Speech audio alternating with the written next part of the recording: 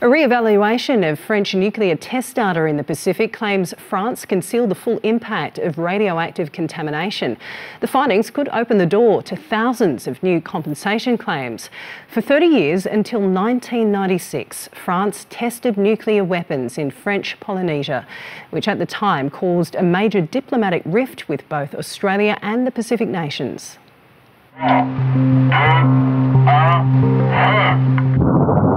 1966, the first of what would be almost 200 French atmospheric and underground nuclear tests in the Pacific territory of French Polynesia, carried out over 3 decades. France has long contested nuclear contamination and compensation claims, but new research indicates the nuclear fallout was much worse than previously admitted. Ces retombées radioactives touchent l'île notamment par des pluies. Et l'armée n'a rien fait pour prévenir, alerter ou protéger les populations civiles qui étaient sur l'île. Known as the Mururoa Files, after one of the atolls where the bombs were detonated, 2,000 recently declassified French Ministry of Defence documents, photos, maps and data paint a new picture of the nuclear fallout. L'État généreusement offre un bâtiment pour édifier un centre de mémoire et qu'on apprend quelques semaines après que ce bâtiment est amianté.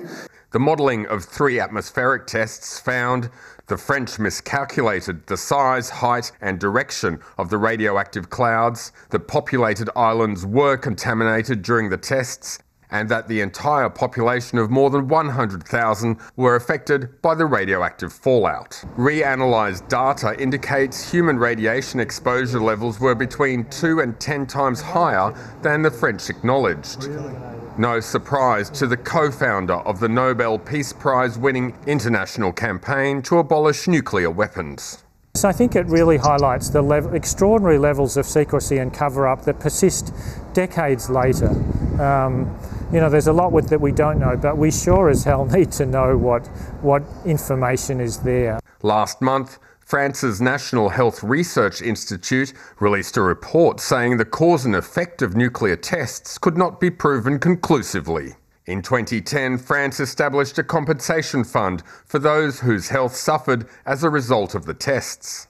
En 2014, le ministère des Armées a également commandé une enquête à l'INSERM pour faire le bilan des connaissances scientifiques internationales sur les conséquences sanitaires des essais nucléaires. Ce travail... So far, around 450 people have received compensation, mostly French military personnel.